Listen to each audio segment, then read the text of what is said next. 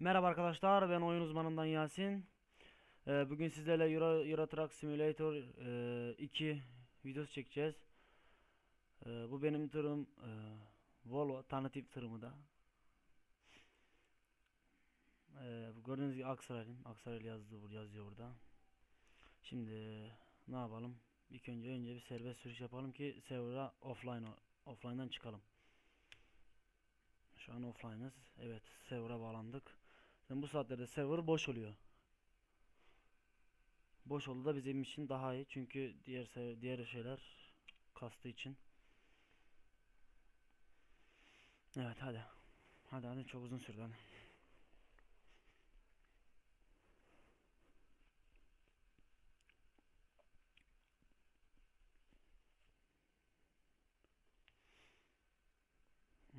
Alper. Evet, bir Türk gördük. Face B ne? Face B. Ebe. Hmm. Ebe. Hmm. Hadi çabuk gel ya. Ne oldu böyle? Çok geç geldi. Hadi. Bir dakika. Bunun sesini kısmam lazım.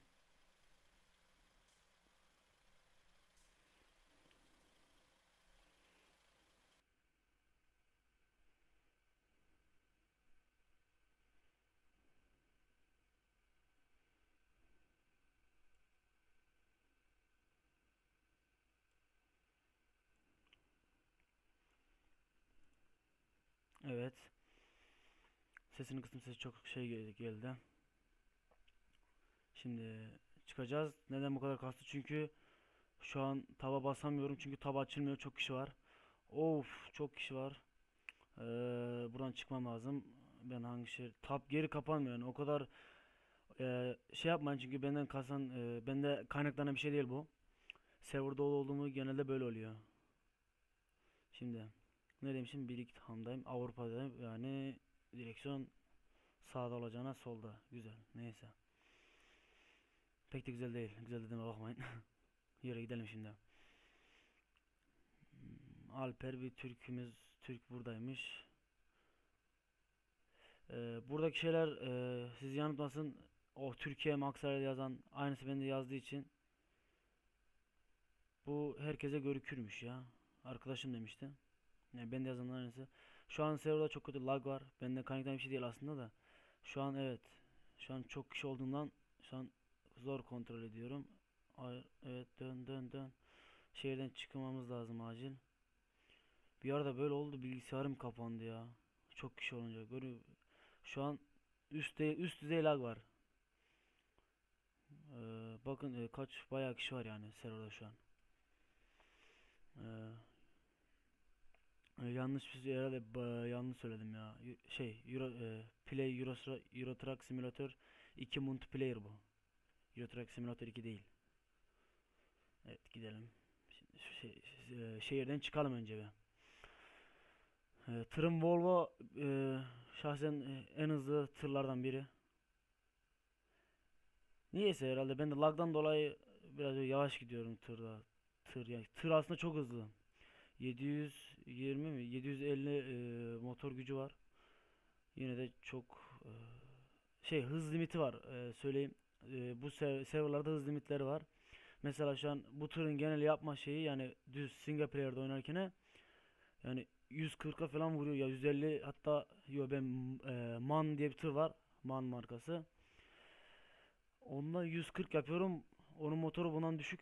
Belki bununla böyle 200 değil, 200 vurmaz, belki de 160 falan vururum. Burada 90, yani gördüğünüz gibi. Yani 90'dan fazla gitmiyor da inmiyor da. Şimdi gidiyoruz, evet, hadi. Evet, şu an gördüğünüz gibi az bir şey gitti, yani çok lagı, evet, vuracağım tırı, evet, aynen devam et. Lagı gitti, şu an normal, yani çok az laglar var. Serverdan tam çıkmam lazım benim. Evet. Ben bir de öbür tarafa geçmem lazım ya. Amerika tarafında oynayamıyorum ya. Direksiyon solda olduğu için, direksiyon sağda olduğu için şu an benim tırımda direksiyon sol. Yani karıştırabiliyorum bazen, kusura bakmayın. Çünkü alışkın değilim. Evet, gidelim bakayım hangi şehre gidelim. Neresi var? Evet, uzunlarım açık benim ya. Yok, değilmiş. Yazıyı okuyamadım çünkü parlıyor. Ne vuruyorsa artık. Sabah mı oluyor? Ne? Sabah oluyormuş, evet. Evet, Liverpool, Manchester. Bir gidelim bakayım. Şöyle de CD sallansa şurada, bir de şarkı olsa nasıl güzel olur aslında. Kornam, havalı kornam bu. Şimdi oyun inceleme gelirsek de bildiğiniz gibi tır oyunu. Herkes yani oynamış olabilir, bilmiyorum, herkes oynamamış da olabilir. Aslında tahminime göre oynanmış bir oyundur. Çünkü bedava, yani single player'ı bedava indirilen bir oyun olduğu için biz multiplayer'ını işte parayla aldık. Çünkü multiplayer de çok zevkli oluyor aslında. Tavsiye ederim yani almanızı. Bildiğiniz gibi VASD kontrol tuşları, V ile ileri, onlar işte biliyorsunuz. Başka sadece bildiklerimi söylüyorum. Mesela yağmur yağdığında P tuşuyla da silecekler. L ile ilk araba içi yanıyor. Sonra küçük, kısa, sonra uzunlar için yaktan sonra K'ye basıyoruz. L'yi yakıyoruz, K'ye basıyoruz, yanıyor. M ile multiplayer'da durmadan, yani SC'ye basamıyorsunuz, M'ye basamıyorsunuz. Duracaksınız yani kesinlikle. Mesela deneyelim. Şimdi ben gidiyorum, M'ye basıyorum. Bak altta you cannot stop diyor yani. Durman lazım. Mesela geçelim mi? Şimdi evet, sağa çekiyor, sola çekelim. Sağ nerede çıktı? Karıştırdım dediğin gibi. Evet, şu an duralım. Duruyoruz, M'ye basıyoruz. Anca öyle giriyor ya, açılıyor menüler. Hafif bir durmanız bile yetmiyor yani. İlla durmanız gerekiyor. Ondan sonra başka da pek bir şey yok. F ile dörtlü yakıyoruz, evet. Dörtleri. Benim klavyem İngilizce klavye olduğu için şu an tahmini söylüyorum. Herhalde orası Ü. Ü ile sağ nasıl diyeyim, sağ sinyal, yumuşak G olması lazım öbürü de. Yumuşak G ile de sol sinyalleri veriyoruz. Mesela şurada evet, fare oynayınca tabii ki de şeyimiz bozuldu. Diğer şey F'lere, F1 F falan girsek, F1 oyunu durdurur. Burada durduruyorum da bakalım, hemen deneyelim. Hayır, durmuyor. Burada durman gerekiyor herhalde. Çünkü durmadan yapamıyorsun. F2 sağ ve sollarda aynalar çıkıyor. Bak göstereyim. Şimdi hiç ayna yok. İlk önce sağda, sonra solda aynalarımız çıkıyor. Genelde tek sağ yeter, çünkü solda aynan var. Direksiyon yanında olduğu için görebiliyorsun. F3 ile e, F3 ile ne yaptı ya? Pardon, aslında yanlış Fraps kullandığı için. Ctrl F4. Ya öf, durmam lazım. Hemen şöyle duralım bir. Dörtlerimizi yakalım ki banlı küçük yemeyelim. Dur. Duralım. Burada duruyoruz. Çünkü dediğim gibi durmadan asla hiçbir şey açamıyorsunuz. F4 ile ön mesela tırınıza ilave olarak lamba falan ekliyorsanız buradan ilaveten olarak tikleri tıklıyoruz. Hemen göstereyim. Benim şu üst tarafta, en üstteki 3 lamba var. Onların yanması için onları tıklamamız gerekiyor. Yani uzunları yaktığımızda gördüğünüz gibi yanıyor. Ama mesela şimdi F4'ü geri açalım. Şunları kaldıralım. Şimdi bir daha deneyelim. Yanacak mı? Büyük ihtimal yanmayacak, çünkü bak yanmıyor. Çünkü ilave oldukları için onları açmamız lazım. Onun için de buradan F4 ile açabiliyoruz. Şöyle gösterelim. Aynen böyle. F5, F11, onları boş verin. Tamam. Bir ile işte iç kamera, iki dış. Onlar zaten ilk başta size gösterirler eğitimde. Ben yine de genellikle hani ideal olarak 2 ve 1 diyorum. Siz kendinize kalmış bir şey. Artık yolumuza devam edelim. Dörtlerimizi kapatalım. Ne ile? Havalı konla. Bunu da söyleyeyim. H ile de düz tırınızın kendi kornası. N havalı korna, H de kendi kornamız. Evet, basıyoruz, şimdi gidelim. Tabi VASD'leri de tek onlarla kontrol edemiyorsunuz. Şeylerle de ok tuşlarıyla da kontrol edebiliyorsunuz. Bunu da söyleyeyim. Ben genelde V'yi ileri olarak kullanıyorum. Kontrol ok tuşlarını da kullanıyorum. Çünkü öyle alıştım. Tek bir tanesini kullanamıyorum. İkisini aynı anda kullanıyorum. Şu an gidelim bakayım. Ben herhalde yanlış şeye gidiyorum. Yani daha şeye doğru. Arkalara doğru gidiyorum. Tam ters olması lazım. Yine de burada takılalım biraz.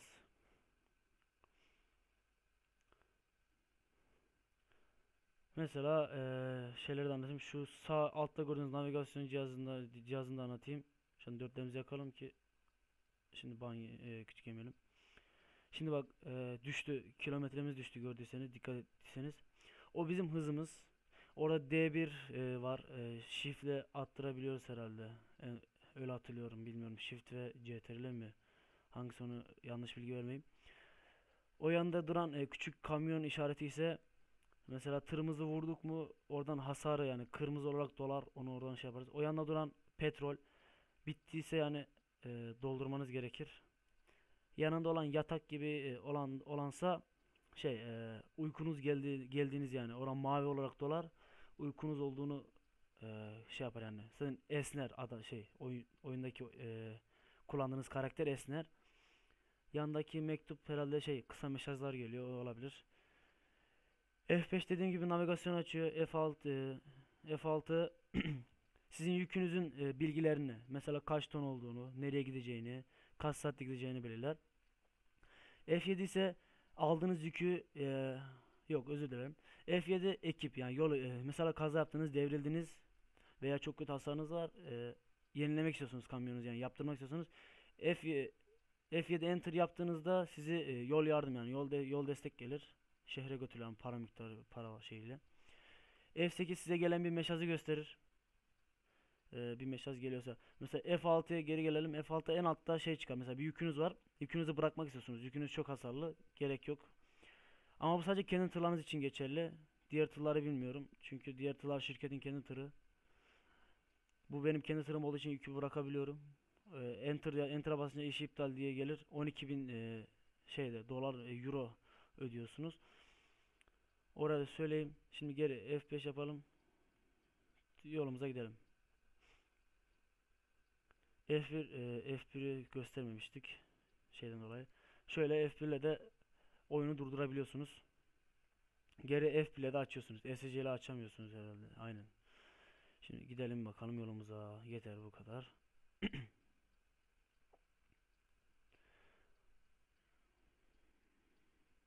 Aslında anlatacağım olabilir. Yolda gittikçe aklıma gelenleri söylerim. Eurotrack'ı Steam'den ücretli olarak alabilirsiniz. E, Yılbaşı indiriminden dolayı bayağı indirim vardı. Şu an bitmiş olabilir, bilmiyorum. Geri aynı fiyatına dönmüştür. 13 lira, 13 TL kaç kuruş, öyle bir şey kuruştu. Yılbaşında bayağı düşmüştü. 5,5 muydu? Öyle bir fiyata düştü. Keşke o zaman alsam. Şimdi oyu göstermedim herhalde arkadaşlar size ya. O da en üstteki şeyler ya. Uyarı ışıkları. 2'yi açalım. Şimdi 2'ye de sürmek çok zor oluyor ya. O'ya basınca bakın üstteki o sarılar yanıyor. O sizin uyarı ışıklarınız oluyor yani, öndeki kişi sizi görebilsin diye. Arkadan veya önden fark etmiyor. Şimdi geri bir yapalım ve basalım, gidelim. Şu dörtlerimizi kapatalım, çok kötü kafa ağrıtıyor. Tır olarak da Volvo veya Skyline'ı öneririm. Aslında benim diğer tırım Manda. Ya Manda güzel de pek bunlar kadar güzel değil.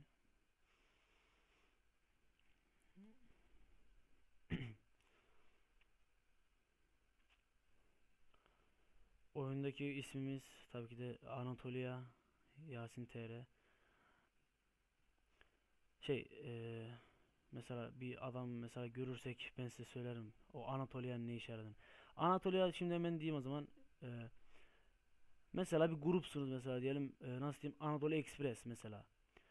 Sizin üyeleriniz oluyor. Hepsi aynı isimde geziyor. Anadolu Express, ne bileyim Cem, Anadolu Express, Batuhan, işte öyle. O sizin grubunuz ama onlar bence hiç iyi değil. Çünkü neden iyi değil? Herkes aynı seviye oynuyor. Aynı tırlarla gidiyorlar. Ya bence aslında grup için normal bir şey de. Yani herkes aynı seviyeye hiç emek vermeden, birisi emeğini verip diğerleri de hiç vermeden ise bence iyi değil. Şu an MS de çok fazlaymış ya pingim. Evet, pingim değişti, düzeldi. İniyor şu an. Bir F4'leri yakalım, şöyle köşeye bir geçelim, bir haritamıza bakalım. Dediğim gibi durmadan bakamıyorum. Ama Singapur'da böyle şeyler yok. Durduk, M'ye bastık. Dediğim gibi nereye gidiyormuşuz? Evet. Bakayım, Manchester. İlk Liverpool'u açalım. Oradan Manchester'a geçeriz. Evet, gidelim hadi.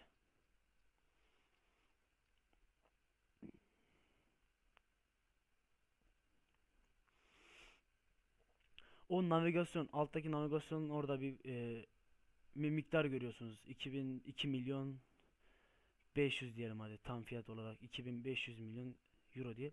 O sizin paranız. Hiç yalan söylemeyeyim, hile kullandım. Hile kullandım, neden kullandım? Kendi tırım olduğu için, yani şu benim kendi tırım, kaza yaptığımda çok kötü mal oluyor yani, fiyat aşırı derecede. O yüzden bak, kaza yapmamaya dikkat ediyorum. Çünkü hileyi de sadece öyle duruyor yani sonuçta. Ama kullanmasam daha iyiydi. Ama mecbur, çünkü kendi tırım olduğundan ödeyemiyorum. Aşırı derecede para yani. Vola bir de çok masraflı. Bence en ideal olarak MAN. Çünkü MAN'daki MAN'a %99 hasar geldi. 120 küsür ödedim. Benim arkadaşım Volvo sürüyordu. Ona da öyle bir hasar gelmişti. O 200 küsür falan ödedi yani. Volvo 12 bayağı fazla. Biz Liverpool'a gideceğiz, yani direkt gideceğiz. Gidelim.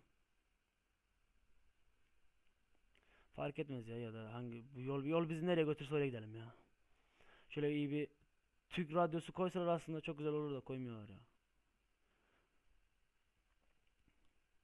Hiç adam da gelmiyor ya. Evet, arkamızdan mı geliyor? Bana doğru yaklaşıyor. Yok, önümden geliyor herhalde. Dur hele. Şöyle bir, yok. Şu an bana yaklaşan bir cisim var. Şu an bana yaklaşan bir cisim geliyor. Karşımdan gelecek. Karşımdan kim geliyormuş?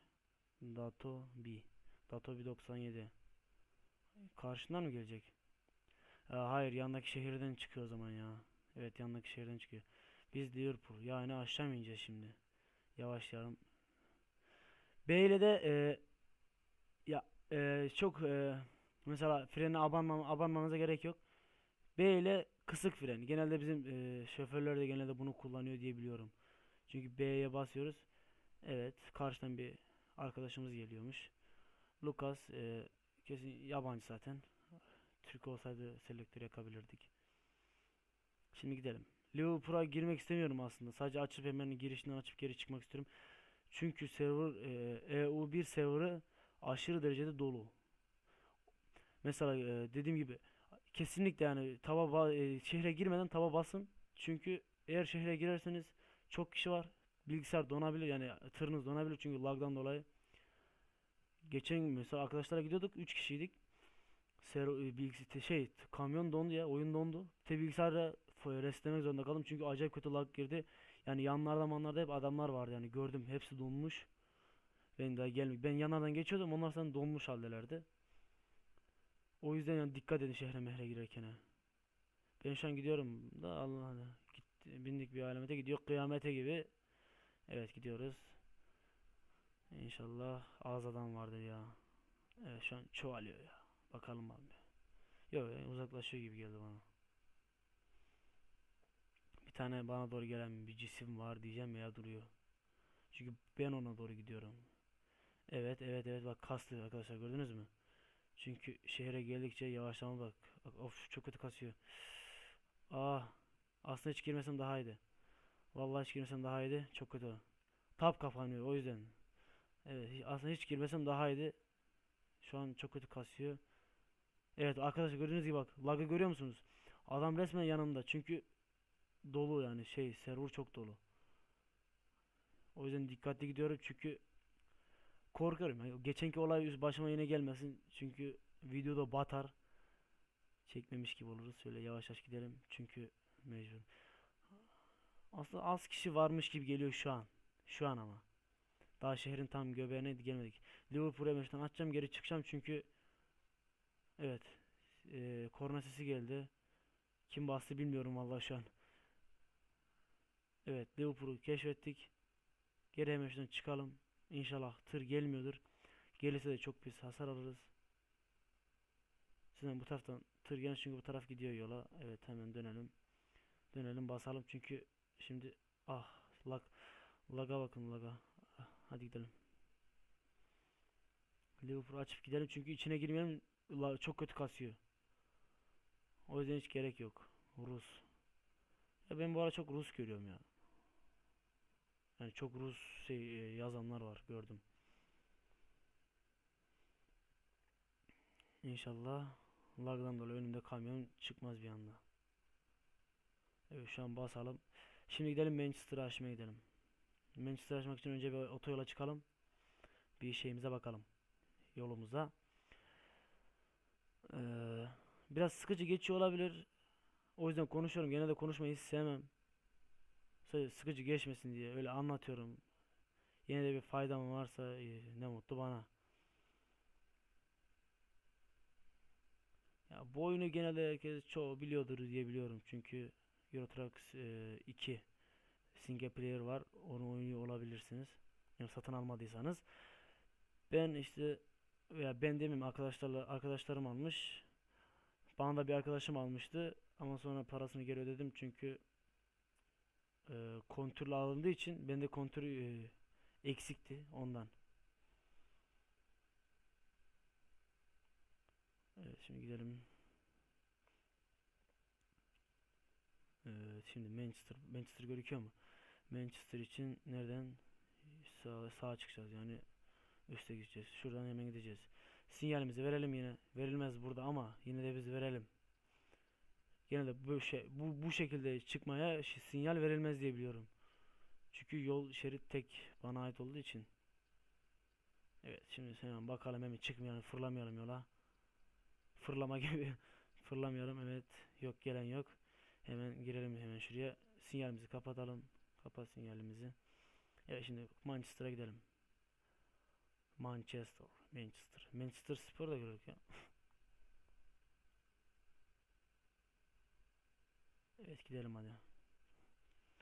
Ya Türkiye haritasını koymamışlar. Moralim ondan çok bozulduydu bir ara. Bir arkadaşım aslında şey yaptı da. Eee Nasıl diyeyim? Crack demeyeyim de map olarak indirdi. Hiç değişen bir fark yok. Sadece Türkiye haritası ama multiplayer oynayamıyorsun. O çok kötü oluyor. O yüzden hiç gerek yok. Single player oynayanlara ise yani Türkiye haritası var.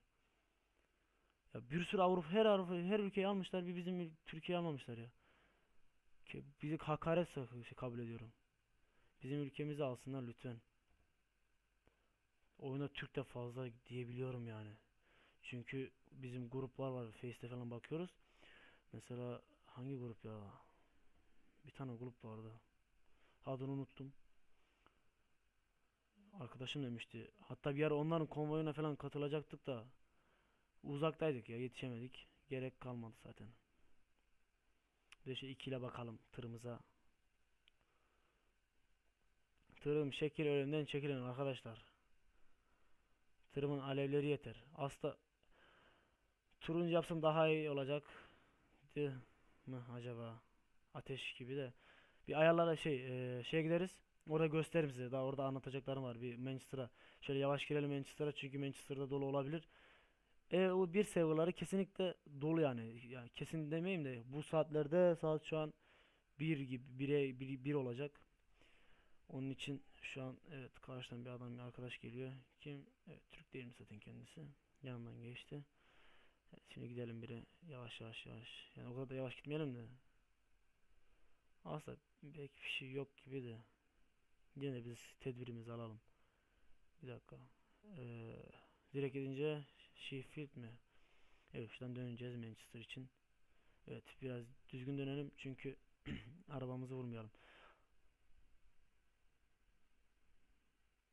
Şu an lag var. yani şu an yani ağaçlara bakarsam lag var gibi. Tek tek gidiyor gibi geldi bana. İnşallah çok fazla kişi yoktur. Türk nadir buluruz çünkü öbür tarafta yani Asya tarafında bayağı Türk var. Yani aşırı derecede var. Çünkü neden? Direksiyonun solda yani bizim. Bu taraf sağ direksiyon olduğu için ondan pek kullanan yok. Tabi buraya yük alanlar var. Yük alıp da gelenler vardır. Benim amacım bütün şeyleri aşmak. Sonra tırımı belki satabilirim. Tırı satıp düz bir iş mesela.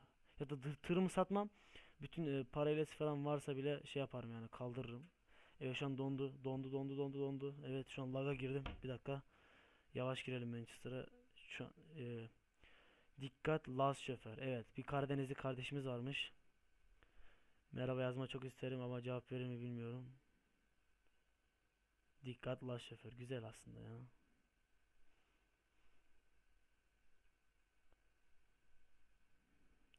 Çok kötü lag var şu an ya. Yavaş yavaş yavaş. Aslında gittikçe çoğalıyor ya. Bir böyle şehre bir gireyim. Gittikçe yani çoğalıyor yani adamların içinde olanlar. Şey biraz yavaş gidelim arkadan ayının biri gelip de vurmasın. Geçen öyle oldu ya. İtne gelip gelip bana vurdu. Ben de şey olsun diye. Pezenklik olsun bir şey olsun diye gittim. Önüne kırdım. Yine bana vurdu. Yine devrildim. Alttaman Lojistik Uğurcan. Evet bir Türk kardeşimiz varmış bir tane daha. Daha hani bir tane daha gördüm gibi ama ger yazmış yani Germanya Almanya. Şimdi ayarlara gidiyoruz evet. Ayarlar nereden çıkıyor? Tamirci ya. Hep o şekli karıştırıyorum. Evet Bahri Ger yazan Türk herhalde diye biliyorum. Evet şu an kırmızı ışığımız varmış duralım. Çok geç durduk acaba. Aşırı geç durduk. Şöyle az gidelim. Evet duralım. Sağ sinyalimizi verelim. Bekleyelim. Kırmızı ışıkta direkt geçmeyin. Zaten para cezası alıyorsunuz. Ben hileyi pek kullanmak istemediğim için para cezası almayayım. O sadece tırım ya büyük kazalar oldu mu? Mesela kafa kafaya girdim çok oluyor genelde. Arkadan bir tır gelmedi. Evet yeşilimiz yanına geçelim hemen. Şöyle şu tarafa bakalım da ayının biri yanından gelip vurmasın. Çünkü oyunda çok pezevenk var. Neden var? Ya, insan gibi sürmüyorlar ya. Hızlı hızlı geliyorlar. O da kafa kafaya veya yan yana çarpışıyorsun. Yani düzgün süren adam pek evet şu an fareyi çevirdiğim için ekranı tam göremedim o yüzden böyle kaldırıma çıktım. Evet bir tane arkadaş gidiyor önden. Bir yine sinyalimizi verelim çünkü tamirci hemen solda. Solda az bir şey ileride. Evet Uğurcan gidiyor. Evet gördüğünüz gibi insan gibi gideyim demez hızlı giderler. Aslında ben de hızlı giderim ama yani şehir içinde hızlı gitmek bence olmaz. Çünkü bir anda araç çıkıyor yani ki Skyna kalorisini keşfetmiştik çünkü Skyna'nın tamircisine geldik herhalde. Evet Skyna'dan araçlar var burada. Ayberk Dellal mi? Neymiş ismi? Ayberk Dellal aynen. Öbürü. Evet adam bize doğru geliyor. Kafa kafaya geldi girdi bizim yanımıza. Ayarlarda hiç korkma çünkü şey yapmıyorsunuz. Asla hasar almıyorsunuz. Çünkü ayarlar nereden çıkıyor ya? Pardon. Tamirci. Evet servise geliyoruz. Burada hasarlar olur genelde. Mesela şu neymiş? Şunu kaldıralım. Mesela bunu tamir etsin. Bir daha onarsın. Evet tekerlerimizi onardık şimdi. Burada şunlar mesela yüzde kaç oldu mu hasar. Genellikle şasileri daha fazla olabiliyor diye biliyorum yani genelde. Sonra kabin geliyor. Sonra şunlar motor falan. Şurada göstereyim hemen. Şu bölgede bizim tırımızın özellikleri. Mesela seri yani markası herhalde. Şasisi 6x4. Arkası 6 tekerli alın. Çünkü neden? Konteyneriniz bir kere zor devrilir. Yani devrilmez demiyorum da zor devrilir. Ve de daha hızlı gitmenizi şey olabilir yani. Nasıl diyeyim? Daha hızlı gitmenizi yolları Daha iyi olur. Yani. Cümleyi kuramadım. Kabin ise şu bildiğiniz şu baş bölümü neymiş? Glabetron X, yani şu yazı. Bu yazısını nefret ediyorum. Bura olmasa çok güzel olurdu. Motor gücümüz 750 BG'ymiş. Tronk'u bilmiyorum. Ha, Tronk şey herhalde. Ee, Şunu bilmiyorum, şunu biliyorum. 1050 ve 1400 devir. Yani 1050 ve 1400 kasaları rahat götürebiliyormuşum. Şahzıman şu herhalde. Şey mi ki? Suspansiyon gibi olabilir, olmaz herhalde, bilmiyorum. Şurada yakıt deposu. Yakıt deposu şurası, yani bizim yakıt depomuzun boyutu herhalde. Yani alabilen litre. Yani orada küçük bir L var herhalde. Bilmiyorum L mi değil mi? Orası bizim de. Burada parçalardan da kabinden işte kabini alabilir, değiştirebiliyorsunuz. Ama çok pahalı. Volvo kesinlikle. Mesela Volvo'nun kendisi 200 ya hatta 180 küsür diyelim. Kabini 62 milyar, şasisi 57 milyar. Bayağı bir şey. Motor mesela 21. Çok büyük şeyler var. Aslında direksiyon sağda gerek yok. Bu boyalar bence kullanmayın. Çünkü öbür boyahaneden şey yaparsınız, şekillendirirsiniz. Aksesuar olarak da dediğim gibi yani şu aksesuarları düzenliyorsunuz. Mesela şurada yeni bir şey mi açılmış? Hayır, 22. seviyeye gelince burada bir şey açılacak bizim. Biz şu an 18. seviyedeyiz. Mesela şu bölüm. Şu bayağı şey işte aynen şunları kullanabiliyoruz. En altta dediğim gibi plaka bölümü. Lastiklerimiz. Lastikleri değiştirebiliyorsun. Mesela şuradaki yazıları değiştirebiliyorsun. Aksaraylı Türkiye'm diye. Ben genelde onları kullanıyorum. Burada böyle yani gösterge. Boyahanede bizim tırımızın şekilleri mesela. Değişik değişik şekiller var. Ben şimdi kullanmak istemiyorum çünkü şeklimizi bozmayalım. Dediğim gibi şekiller bunlar. Çıkalım. Boyahane 3, yani teknik serviste 3 tane şey var. Videomuzu burada sonlandıralım. İki şehri keşfettik diyebiliyorum. Sonra daha fazla gelir video çünkü artık mouse'um yeni, kulaklığım yeni. Bir de bilgisayar yenilemem gerekiyor çünkü çok kötü fan sesi var. Bir dahaki bölümde de şuraları açarız diyebiliyorum. Ne o? Jallis'le Glasgow. Oradan da belki Arberden'e geçebiliriz. Bir dahaki bölümde. Beni izlediğiniz için teşekkür ederim. Yardımcı olduysam ne mutlu bana. Sitemize başvurabilirsiniz. Yazar arıyoruz. Oyunuzmanım.com ve oyunuzmanim özür dilerim. Oyunuzmanim.com, oyunuzmanim.net. İkisi de domainimiz. Bize buradan ulaşabilirsiniz. Yazar arıyoruz. Ve de Battlefield çekilişine katılabilirsiniz. Battlefield 4 çekilişine katılabilirsiniz. Teşekkür ederim. Başka bir şey diyemem. Ne gerek var? Tamam. Şimdi aracımızı şuraya koyalım ki dursun. Mesela şöyle önden bakalım. Şu an büyük bir yoğunluk olduğundan pek bir şey göremiyorum. Evet, şu an tırımızı gördüm. Şuraya park edelim tırımızı. Yavaş gidelim ki vurmayalım. Hemen. Evet, şu an dinlenme geldi. Mesela dinlenmede hemen şu kapatmadan hemen göstereyim. Duruyoruz. E'ye basıp motorumuzu kapattıktan sonra aracımız durdu. Enter'a basınca da dinlenmesi gerekiyor. Uykumuz yoksa dinlenmez. Dediğim gibi orada mavi, evet şu an dinleniyor çünkü çok az uykum var diyebiliyorum. Evet, şu an dinlendik. Bu kadar. Çok teşekkür ediyorum. Görüşürüz. İyi oyunlar. Bay bay.